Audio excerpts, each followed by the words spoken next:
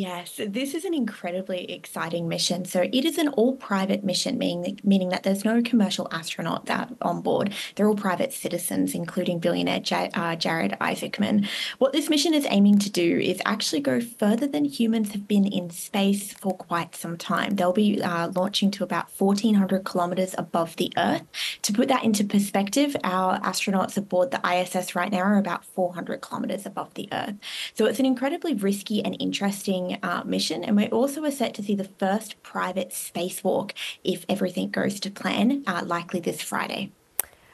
Who is funding the mission and how much will it cost? Do we know?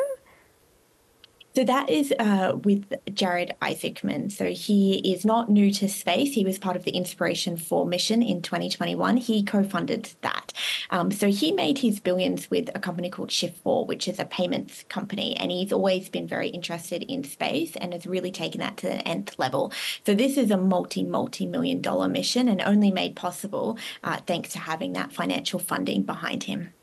And who will be on board the first flight?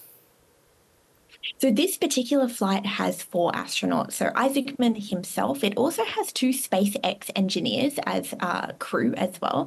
So we've got Sarah Gales and Anna Mallon who will be joining, which is quite incredible. Neither of them have been to space. Both of them have worked for SpaceX for multiple years. And then we also have a retired veteran from the US Air Force who is a pal of Isaacman's, who brings a wealth, decades of experience as an F-16 fighter jet pilot, who will be pilot of this mission. So a wealth of different people and a wealth of different skills that they're bringing up there. I understand the spacewalk has been delayed, but you're saying it's expected to happen this Friday. Talk us through what we can expect to see. So if all goes to plan, the original timeline was about 3 to 4 days after launch. We're expecting launch to occur in the next 24 to 36 hours. If all goes to plan, once the capsule reaches that 1,400 kilometer mark, we should expect them to try and attempt that private spacewalk. So what that means is that they will be going outside of the capsule in a brand new spacesuit that was developed over the last couple of years by SpaceX and doing an extravehicular activity, so an EVA walk, which if they're able to do that, and if that is successful, that is a huge milestone for SpaceX. What kind of activity will they do? And can you tell us what are the goals and benefits of this mission? So this particular mission is multi-fold. So it's testing a few different things. On board, they have at least 40 different experiments that they are going to be doing on this mission. It is also testing how humans will not behave, but how they will react to something called the Van Allen radiation belt. So where they are going in orbit is just at the tip of something we call the radiation belts of Earth. So this is where a lot of high energy particles from our sun are trapped thanks to our magnetic field. Now, we have had astronauts go through that belt in the past with the Apollo missions, but that was many, many decades ago. So this is testing a range of vital different experimentation and also the durability and the protectiveness of those suits. We look forward to seeing how it all goes. Meanwhile, NASA has announced 2 astronauts who flew with Boeing's Starliner spacecraft to the ISS in June will have to wait until next year to return home. Is this a big deal?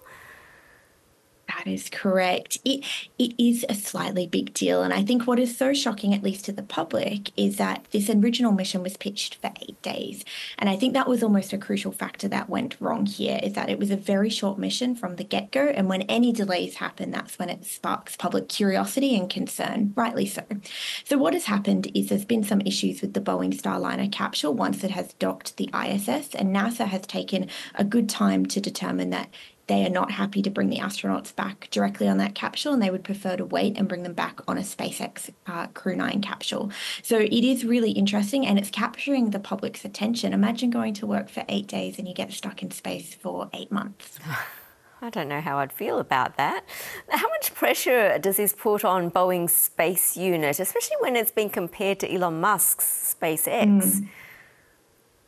Yeah, look, it's a tough one because Boeing has been awarded a certain tender agreement with NASA, and that agreement itself is about $4.5 billion to manufacture, test, and trial this Starliner capsule over 6 different missions. Now, this is significantly behind and a delayed mission, and it's so far used about half of that budget, so it's in the $2 billion range. It is putting a little bit of stress, especially with some of this publicity that is happening with the mission not going exactly as planned. But my hope is that it's a glass half full situation. Anything that they learn from this capsule and when they return it back to Earth is only going to strengthen that capsule design and prototyping and testing for the future, and we'll hopefully be able to use the Starliner in the future as a reliable capsule to get people and cargo to space and back. Well, tell us a bit more about what this all means for space tourism and the price tag for private individuals who dream of travelling to space one day. Yeah. It's no secret that space is becoming extremely commercial, and I think it's a good thing in the long run. We have multiple different companies who are providing access to space now, and multiple different companies who are providing slightly different types of access. And we've seen with the surge of SpaceX that it has become cheaper and more available to send things to space pretty rapidly with their Falcon 9, which is that reusable rocket that is able to launch and then land again. It's essentially a game changer. And so it's really exciting, not just for scientific missions, but for private missions, is that we're going to get a lot more going on in space, both with science, with satellites, and also with people being able to access space. Exciting times now and ahead. Dr. Sara Webb, great to talk as always. Thank you. Thank you for having me.